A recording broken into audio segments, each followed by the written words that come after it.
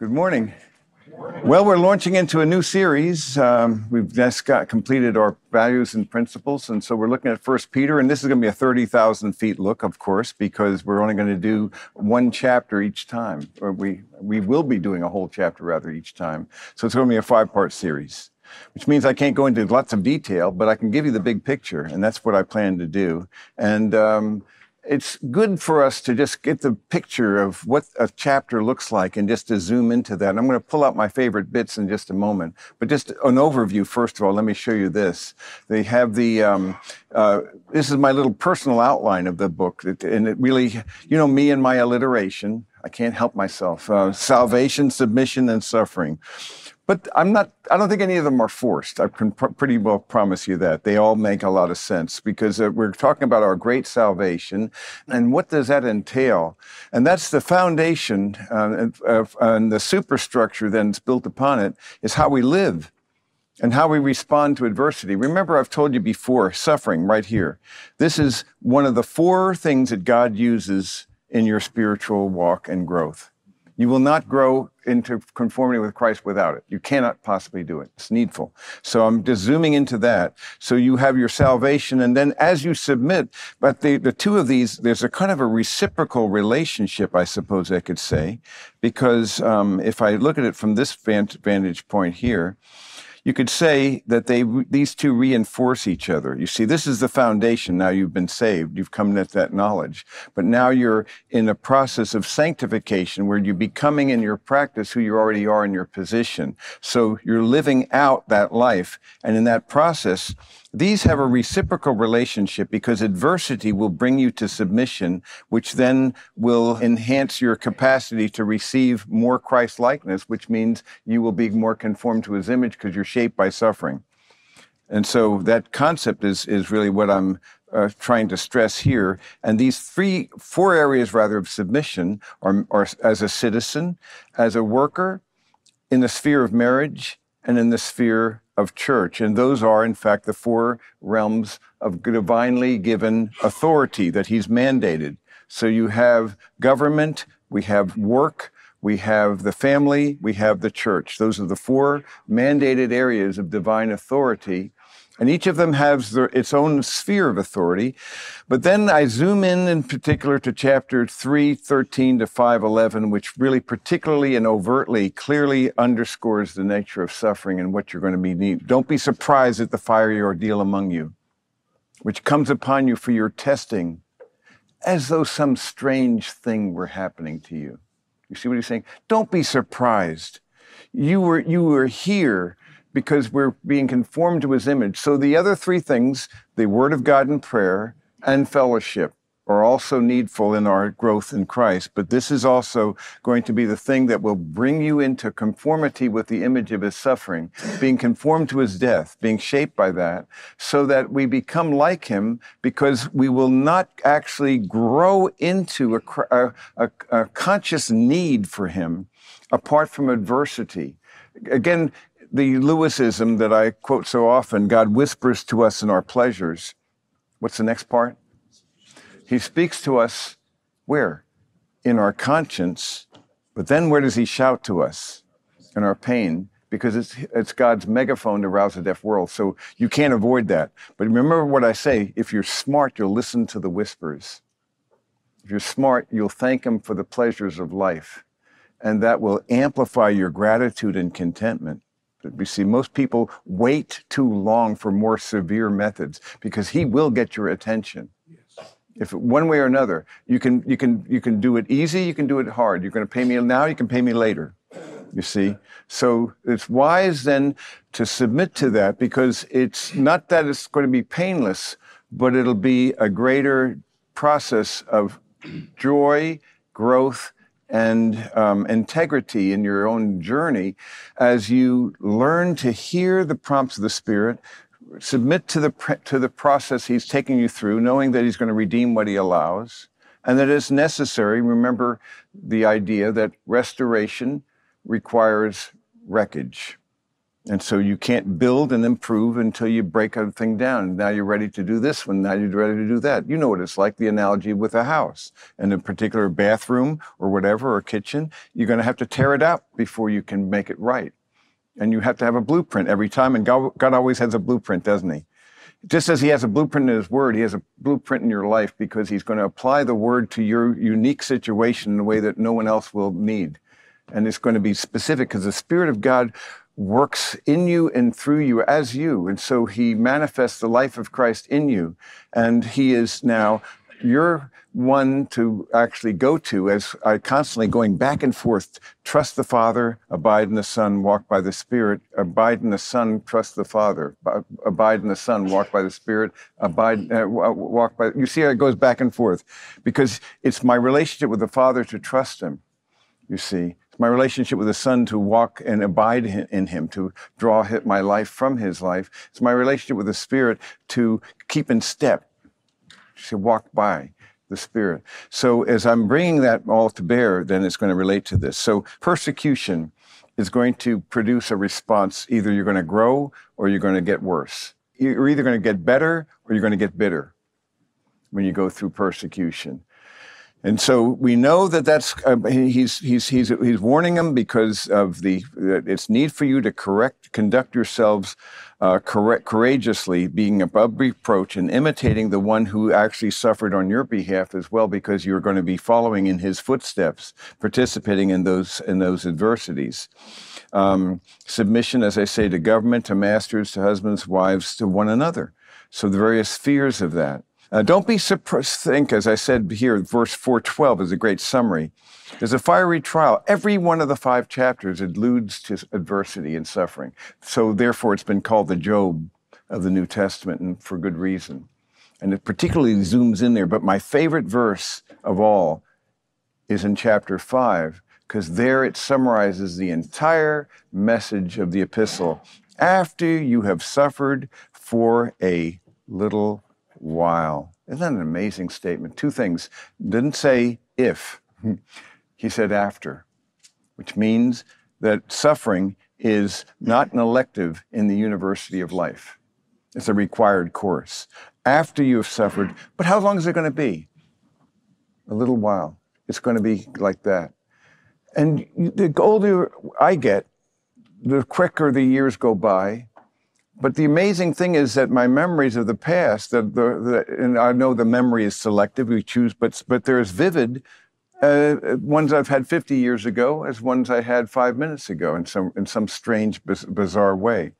But I can recognize those patterns and I've been here long enough to see, oh, this has happened before. There are certain things you begin to see that occur. And if you're wise, you're going to gain skill by watching certain patterns and behaviors and so forth and experiences in your life. And you gain a skill and an acuity through wisdom. And so that we learn from that. So this is an epistle that gives us that understanding. After you've suffered for a little while, the amount of time is brief and ephemeral. Your life on this world, my existence in this world is like it was like a moment. That's why I now tell an audience, if I'm with people who are about 30 years old, I say, you'll be like me in 15 minutes. And it sounds odd, but 15 minutes is like that. It's like 50 years. Strangest thing, isn't it? But what's that divine desiring us to know is that our life on this earth, you may have 100 years. It'll be just such a moment, and you're going to see it as such. And it's going to become more and more dim in your memory. And all the things you fretted about and worried about and feared, take the 1,000-year view. Will this thing matter in 1,000 years? That's a wise perspective right now. Things that stop whining and worrying and wondering. That's a third W. But instead, what you want to do is you want to actually get that long-term perspective. After you've suffered for a little while, the God of all grace, who called you to his eternal glory in Christ Jesus, will himself perfect, confirm, strengthen, and establish you. That's the essence of this book. You people were called out of darkness You once were not a people, but now you are the people of God. And their former aimless conduct, received by the traditions from their fathers, they were maligned by their country. But he also ministered not only to the Jews, but also to the Gentiles. But a lot of these people that he's addressing were scattered. It was a kind of a dispersion, a diaspora that took place, especially because of adversity around the various provinces of the Roman Empire. And he specifically mentions those locations there. And so growing opposition is going to happen. You're going to be reviled. You're going to be abused. It hasn't yet been officially banned in Rome. This is before the Neronic persecutions in 64, but it's pretty soon. And you can anticipate what's happening. And Peter himself, a man who was dramatically changed. The Peter of the Gospels and the Peter of Acts is a different man in many ways, because it's the pre- and post-resurrection Peter, and all the difference in the world that made. But at any rate, Peter was crucified before Nero's death, we know, in 68, written from figurative description Babylon of Rome, and mentions Mark, and it was written before the outbreak of persecution under Nero in AD 64. So it just gives you enough of a perspective, and that's all I'm going to do. Now I'm going to go into the text. So giving you that overview, though, I want to just give a big overview of the book, and now we zoom down. So he calls himself a sent one, an apostle of Jesus Christ, to those who reside as aliens, and he mentions these places I just showed you. You're chosen according to the foreknowledge of God the Father by the sanctifying work of the Spirit to obey Jesus Christ and be sprinkled with his blood. You notice the Trinitarian motif right there. So you have the Father, the Spirit, and the Son right there. And so he's showing the richness of the participation of the divine Trinity in your life and purposes.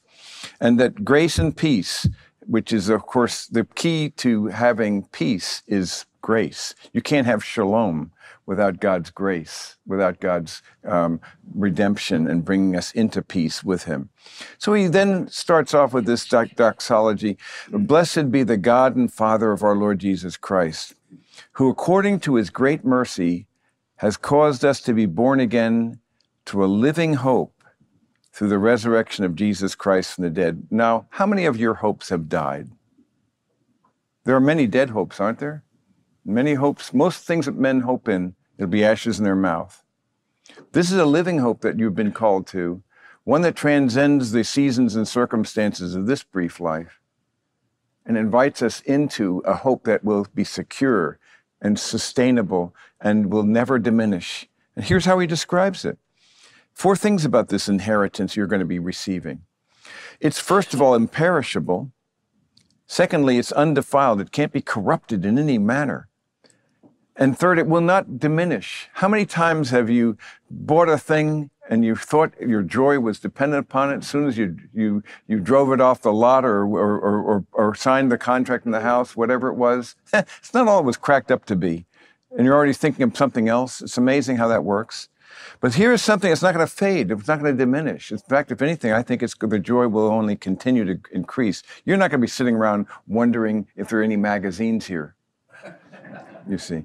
And it's reserved. It's the third thing.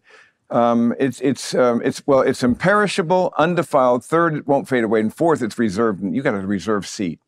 Your name is on it. You see, you at the banquet of the Father and the Son and the Spirit, at the wedding feast, and at all those places, all the table fellowship that's alluded to from Genesis to Revelation, you got a place. You are not an outsider. You are going to be at the table, at the high table. I like that idea. The high table. In Oxford, they have the high table in each of the colleges, and then the regular tables as well. You're going to be at the high table, and you'll have a place with it. What'll that be like? The metaphor, the imagery of fellowship around table. And that's really a beautiful picture, isn't it, of how good it is for people to enjoy the gifts of God and actually hear the whispers of his pleasure in a collective whole. And to memorialize that and to enjoy it now as hints of home. Because the best goods that you've ever known or received are all merely hints of greater goods that you cannot yet name. But they'll be better than you can name, but you won't be disappointed, I promise you that. So when you look back on this earth, you'll realize, I wish I'd known. It was far better than I thought. If I'd only known, I would have lived differently maybe. Well, why not have that perspective now so you will live differently, so that you'll live in such a way that you won't be disappointed. You see, you want to live with an expectant hope and a confident assurance in the purposes of God. This thing on 4 fears. I believe I shared this with you, but I want to share it. I just felt prompted because these are fears that people are wrestling with and tormented by. And most men fear these 4 in one way or another. All their lives, many people have known rejection, and it haunts them, which then relates to failure, a feeling that you're not going to achieve, the feeling that you're not going to have enough to make it, who can say in an uncertain world, and then, of course, the fear of dying. And my 4 faiths are moving from rejection to acceptance by the Father because He has adopted you into His family. That's a deliberate act. That you are not rejected and you're not a failure because He's been given you all that you need for life and righteousness in the Holy Spirit. He's packed your bags. He's given you what you need. Third, you don't have to fear poverty because God's the one who's going to provide for you out of His riches and glory according to what you need. And fourth, the fear of dying is overcome by the resurrected life of Christ. I mentioned these 4 things because in association with these promises that we now have something that's certain and assured and reserved in heaven for us. Because you're protected by the power of God through faith for a salvation ready to be revealed in the last time. And I love this next text. And he says, "In this you greatly rejoice, even though now for a little while."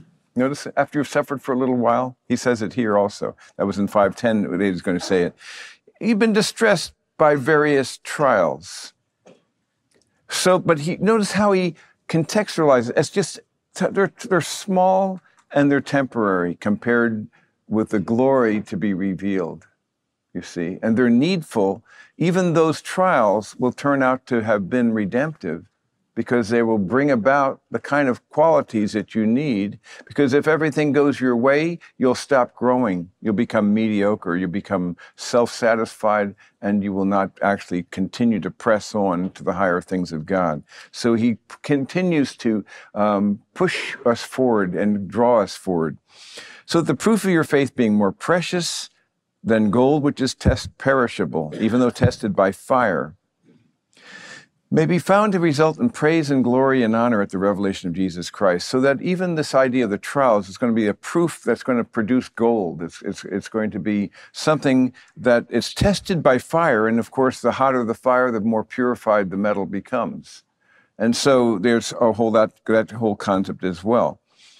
And though you have not seen Him, you love Him. This is a wonderful text. Now, Peter has seen Him, but he knows that most of his readers never have seen Him, but they will see Him. But Peter was privileged of having the time with the resurrected Christ. As I said before, he's a different man after the resurrection than he is before the resurrection. I wonder if he looked back in his life and wondered how many wasted moments he'd had where he could have been walking more with Jesus and asking Him more full questions. I wonder about that. Yeah, when did he ever look back and wonder, gosh, I wish I had done that? But he who was in His presence, and I think few of the disciples, other than perhaps John, who always seemed to be at His right side, the one whom Jesus loved because he was the one who was always hanging around with Jesus. There was a connection there. I wonder if he wonders if he shouldn't have been hanging with Jesus a little bit more. I don't know, but he was privileged, though, even to have a glimpse of the one whom to see is to look at infinity and eternity incarnate. Now imagine looking in those eyes. Scary when you think about what that'd be like. But it's wonderful as well. So you can see this, though you haven't seen Him, you can still love Him, can't you? And that's a wonderful thought. So wait till you see Him. You see, then it'll be the fulfillment of all longings and all desire. Though you have not seen Him, you love Him. And though you do not see Him now, but believe in Him, he says, you greatly rejoice with joy inexpressible and full of glory. obtaining as the outcome of your faith the salvation of your soul, so that there's in the spite of the trials and the adversities, there can be a sense of joy which transcends the circumstances of life. That's why, as I said before, joy is a choice. Gratitude is a choice. Contentment is a choice. These are choices. They're not just the way you respond to your environment. It's the way it's who you are. So if you are a person of dignity and of destiny, and you have a different derivation as well, you have been given a new spiritual DNA in Christ in your past because you were adopted in his family. You're no longer in the line of Adam, but you're in the line of Christ, which is a line that has no beginning and no end. And now you have not only this new derivation, but you have this new dignity in this present tense. You are a child of the King. And furthermore, you're an inheritor, so you have this destiny that's beyond imagination, that transcends really the best things we can do, because our imaginations are too thin. We don't have enough. We can't fully get it. But you can again be assured you won't be disappointed. But even now, you can rejoice with joy. Wait till you see it then. As to this salvation, the prophets who prophesied of the grace that would come to you made careful searches and inquiries. So the prophets, because again, the law came through Moses, grace and truth were revealed in Jesus Christ. And so when you go through the Old Testament and you see the sacrificial system and the law and all that's entailed in that, it's really, in my mind, a kind of a bloody mess. But it's anticipatory, the tabernacle and all the ceremonies, the garments, everything about it, the feasts themselves, everything was a pointer to Christ, because the old is in the new revealed, the new is in the old concealed. It was there, but they couldn't. It was there, but it wasn't there. They couldn't see it. We can look back and, oh, this was all about him. You see, because they could have never dreamed that the one who would be the suffering servant would also be the one who'd be the reigning king. They could never put that together. Who would dream or imagine or conceive that the infinite word would become the incarnate word? Who could even dream that? The infinite one who made all that is now became human, fully human, with undiminished deity. And he came for that purpose, not because he came to rule and to reign, but he came to serve and to give his life as a ransom for many. Then he will rule and reign, because the cross precedes the crown. And so it is in your life as well, that adversity will precede and humility will precede honor. So you humble yourself in this life and you will be honored in the next. And so that God honors those who honor him. So there's a principle here, because he's wired you for profit and gain. There's nothing wrong with seeking profit. We were wired for gain. You're going to give your life this day in exchange for something. What's it going to be in exchange for? And so you're pursuing gain. Just make sure that what you call gain is what God calls gain, and not what the earth calls gain. That's the difference. So that you have to treasure the things that he calls to be valuable. Otherwise, you're not going to treat things according to their true value, and then you act like a fool. You treasure the temporal and hold the eternal as something you can put off until later, which is a terrible mistake. So it was revealed to them, though, that they wanted to know. It's interesting here. The prophets wanted to know about this person or time, that the Spirit of Christ within them, because he was indicating that. They knew this much, that they're revealing, that they're given something more than they can understand or apprehend. And it was for you and me. We are privileged to see what they couldn't have even dreamed about now. You see, in the access to the New Testament, we've been given this great. So you need to treasure this book for what it is. It's a great gift. And it's the blueprint. It's the thing that gives you life. The night of my conversion, that was the metaphor that came to me. This is God's blueprint for living. I got to find out what it means, what it teaches. That's what had happened. So it was revealed to these prophets that they weren't serving themselves, but you, in these things which have been preached, who are pronounced to you, by those who preach the gospel to you by the Holy Spirit sent from heaven. They preached the gospel even before they knew the fullness of the gospel. These were men who were saved by grace through faith. It was not different in the New Testament than in the Old. Remember, the basis of salvation has always been the death of Christ. The means of salvation has always been grace through faith. But the object of that faith, the content, is increasing with the progress of revelation. Angels long to look into these things because they don't have any understanding about the idea of creating beings that will be above the angels. And because even now, the angels, it tells us, are they not all ministering spirits sent out to render service for those who will inherit salvation? The angels are serving you. And if you saw an angel manifest, you'd be on your face. What do you think you're going to be like? Pretty nice thought, you see. You're looking at the idea of gods and goddesses, as Lewis would put it, that you've never met a mere mortal. And everybody has great dignity and therefore great weight, you see. And so he says, these are things keep the application. Prepare your minds for action, keep sober in spirit, fix your hope completely on the grace to be brought to you at the revelation of Jesus Christ. Don't put your hope in the things of this world, but rather fix your hope on that grace that will be revealed. As obedient children, don't be conformed to the former lusts which were yours in your ignorance. But like the Holy One who called you, be holy yourselves also in your behavior. It is written, you shall be holy, for I am holy. So we go back to the holiness of God. But only God can actually make it possible for us to attain that holiness, and it's his grace gift. So if you address as Father, the one who impartially judges according to each one's work, conduct yourselves in fear. It's an interesting statement. There's little that we hear about the fear of God in our times, and that's a terrible blunder. We should hear more and think more about the fear of God, because there's a fear of love of God and a love of God, and they're two sides of the same coin, if you really understand them.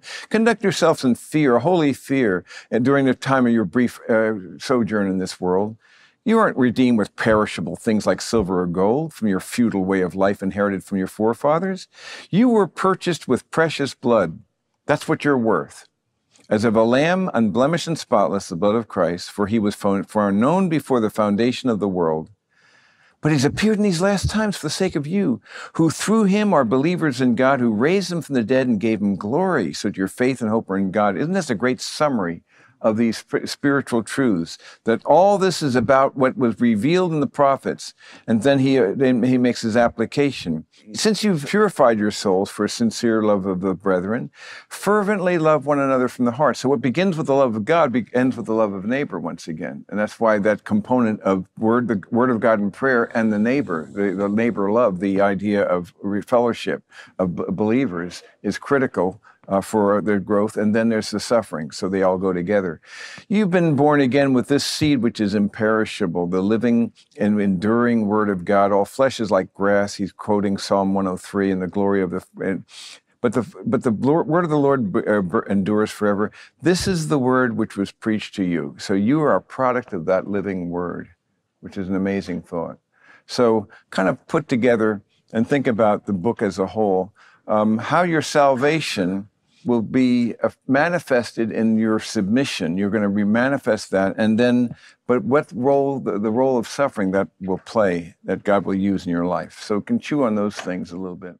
What emerged from your converse today? What was your conversation? 2 weeks ago today, my 30-year-old nephew was killed in a car wreck in Wilmington, North Carolina.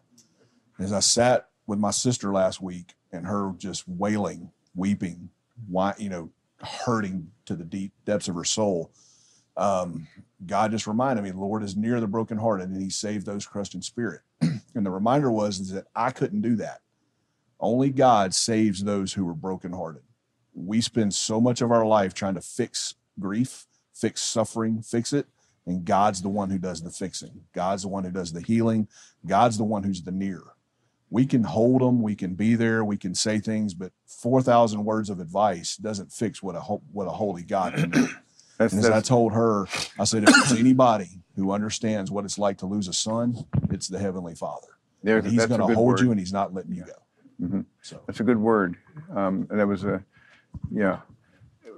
often we say the most foolish things when people are grieving and suffering. We say foolish platitudes. But that was a good invitation there, and that was a wise thing to do. And often the best thing is when a person is grieving, to be there for them and not try to answer why, but just to commiserate with, feel, and embrace and love and receive. But that's a good word that you gave her.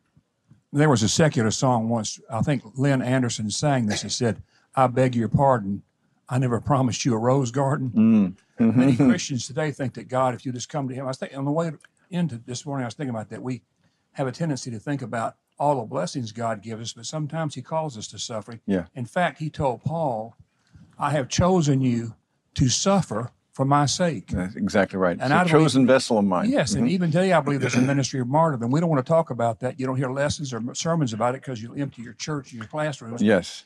We need to know that there is times where God is going to choose certain people to be used for his glory that may cost you even your life. I mean, it's quite so. And when you think about the in Matthew 5, and when we think about the Beatitudes, when you think about the poor, and I mean, if I were going to do a seminar, here's how you too can be poor in spirit, how you can learn how to mourn, learn how to be gentle, how to be hunger and thirst for righteousness, how to be merciful, how to be pure in heart, how to be peacemakers, and also how you can be persecuted for the sake of righteousness. How many want to sign up? Instead, if you took just the opposites of these components and put a Christian veneer on it, it would be very popular. In fact, it's being done. You see, so this is not what people want. But he doesn't call you to comfort. He calls you to know him. And he's much more concerned about your character than he is about your comfort. Much more concerned about your holiness than about your happiness. He didn't call you to be happy, he called you to be holy. He called you to be a man of character, not a man who just of convenience. And that's a big, high thing, and there's a price to be paid. And it's the cost of discipleship. The more serious you get, the higher the cost. There's a price to be paid. You're not going to know him in a cavalier, casual manner. There's going to be a measure of commitment, won't it be? A measure of brokenness, a measure of surrender, brokenness, and then you find your true life by losing your life and finding it in him. Remember the net gain. He never calls us to a net loss. When he tells you that you will suffer, it's because you're going to have a better good than you would have gained by pursuing the wealth of this world. A far better good. You'll see it for what it is. Then you'll see it for the ashes it was and the tinsel it was. You'll see it for its true self. But he tells you to rejoice when you share that adversity, because then you are people who are manifesting the age to come, even in this darkness. That's a lovely thought. There was another. I think if we just follow his example, he came to serve. And if we take the example out of your book, Leadership in the Image of God, and spend our time serving in all aspects, in all walks of our life, we're going to live a very exciting, very happy life. It's just incredible. Yes, that's a good word, because you're now being called to a form of leadership that really illustrates what it means. The perspective of a leader, we've done this before, is that he's a steward. He doesn't own anything. He's managing the resources of another. The people of a leader. He's a shepherd. He's a steward. That's his perspective. He's a shepherd. You're not called to be about yourself. But about the Father's business of shepherding, guiding, feeding, and protecting others. And you're a servant. So that's how you practice it. Your perspective. It's God's. The people God's going to embed in your life. But then you're all called to put it into practice, and that means to serve. Everyone likes to be called a servant. But no one likes to be treated as one. If we serve like that, we can't lose. We just can't lose. And if somebody didn't come along with you, Jesus will take care of it through the power of the Holy Spirit. Yeah. So it's living a guided life. And one of the things that I was stressing with my group here was this. I'm going back and forth in this now. It's been an interesting thing. It's the Trinitarian nature of this. So I'm gonna sometimes I'll start by walk by the Spirit and then abide in the Son and trust in the Father. And then I'm going to abide in the Son and walk by the Spirit, and back and forth. What it does is it reminds me of the personal connection I have with each of the persons of the divine Godhead, who also is to be treated and seen as one as well as many. It's a deep mystery. And so my approach to God, though, is triune in this manner. But training yourself to really hear the prompts of the Spirit is a training exercise you want to be doing. And so that you can really hear. And the way you amplify your hearing capacity is obedience. So when you are invited to do a thing, even if it's a small interruption, you pick up more and more discerning the prompts of the Spirit. You're walking in the Spirit, you see, and so far as you're doing that, you're also abiding in the Son. You're drawing your vitality from Him. You're not creating life. You can't create life. You can receive it and display it, but you can't create it. He does it in you and through you as you. And then as you're trusting in the Father, because it's all a matter of trusting in because He redeems what He allows. So it's a mindset it's a winner's mindset. In the end of the day, He's called you to gain, net gain, treasures, portfolio in heaven, using temporal good for eternal wealth. That's not a bad subtitle for a book. That's the subtitle of my book, Leverage, using temporal goods for eternal wealth. You see, temporal wealth for eternal good, rather. I had it wrong. Temporal wealth for eternal good. You're leveraging it. That's what you're called. You're called in this world to leverage what God's given you and make it a multiplier by the Spirit of God. And He can amplify what you do. But as you let Him do it and train yourself by becoming more spring-loaded to promptings of the Spirit.